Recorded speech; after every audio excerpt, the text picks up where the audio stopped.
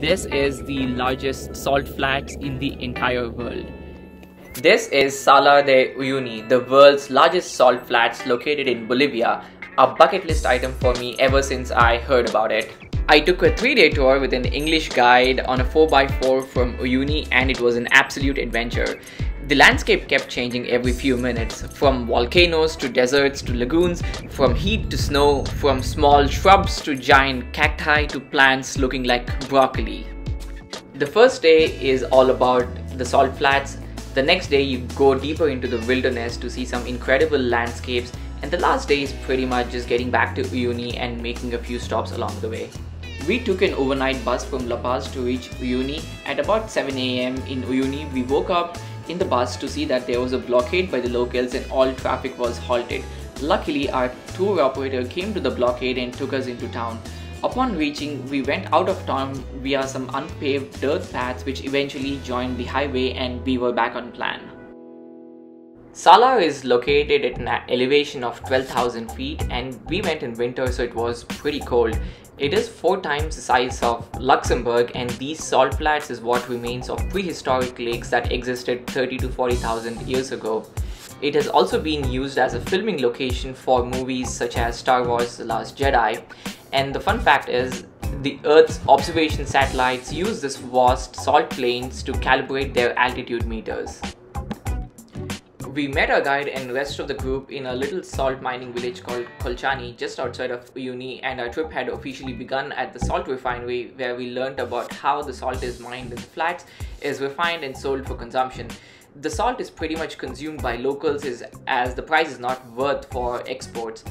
The refinery was also a souvenir store that sold salt crystals, salt alpacas, salt flamingos, and a whole bunch of salt carvings. From there, we drove right into the salt flats, and our first stop was to see the eyes of the salt, which was water bubbling up in a pond. I put my hand in it and saw it was cold, so it wasn't boiling water but was high pressure water from underground. It was also red in color due to the high iron content in the water and smelled like sulfur. There was a guy with some cool props, so we took a bunch of crazy perspective photos. Our next stop was the most photographed place in Uyuni, the flags and the Dakar rally sign. We had lunch at the Salt Hotel that is made entirely out of salt, including the rooms, tables and chairs. The food, however, did not have salt in it. We went deeper into the salt flats and stopped to take some more funny photos and videos, where creativity was the only limit to what photos we could take. This is Inkawasi Island that has giant cacti and coral rock formations. We did a small hike on the island and learned more about the locals that inhabited the region.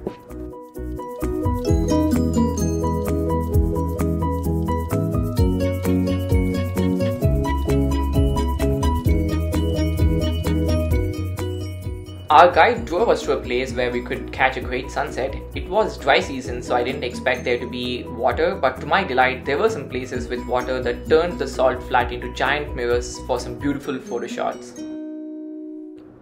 We went to the small village of Villa Candelaria and stayed in a salt hostel. This is the salt hostel we stayed in last night. Some of the bricks here are made of salt, and that's what they call this as the salt hostel. The room is pretty basic. There was no electricity until 2 AM. They were fixing something and there was no water in the morning. So yeah, pretty basic at that, but the views are incredible.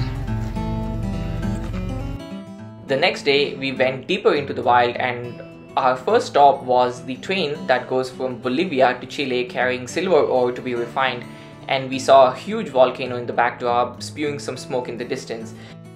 We went into the small desert of Chiguana and saw some broccoli looking plant species native to the region that had adapted to the lack of water.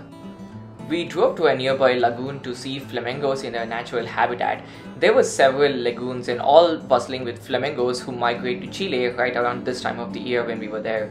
It was extremely cold outside, but these flamingos can withstand a lot of cold and they were just busy eating. The entire landscape was extremely beautiful, and to add to it, a wild herd of vicuñas showed up to drink water. I definitely tried to get closer to them to pet them, but they just ran away. We saw several herds of vicuñas all throughout the day, a good feeling that their numbers are growing strong.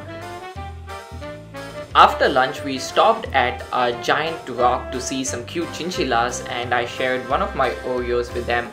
I was able to pet one of them, and they have such soft fur. We saw some white dust falling on us and realized it was snow. As we went further into the wild, the snowfall increased and it just got more and more cold. We saw the rock tree, which is a lava-cooled rock formation. This is Laguna Colorada, or the Red Lagoon. The red color comes from algae and rich minerals. The white specks is not snow but actually borax, which is mined in the region. The region has a wealth of natural minerals, but not that much mining is going on.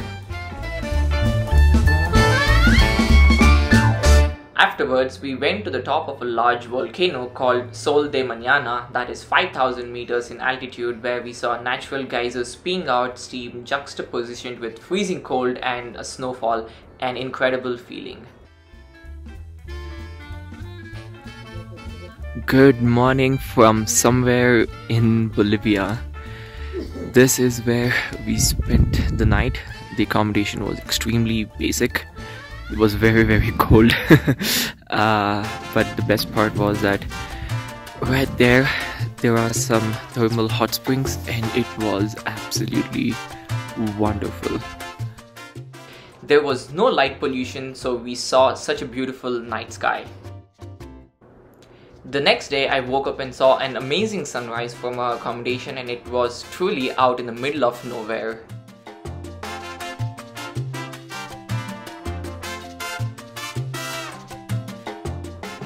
The first stop of the day was the Green Lagoon, where the green color comes to the high content of magnesium in the water. We went to the border of Chile to drop off some of the tour members, and we waited there for a while and saw a fox running around.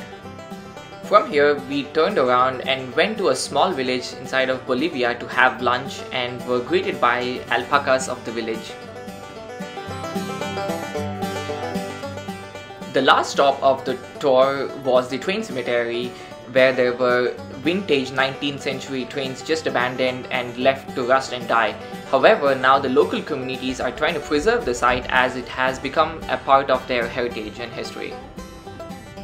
This tour has definitely been the highlight of Bolivia for me. If there is one thing to see in Bolivia, it is this 3-day tour.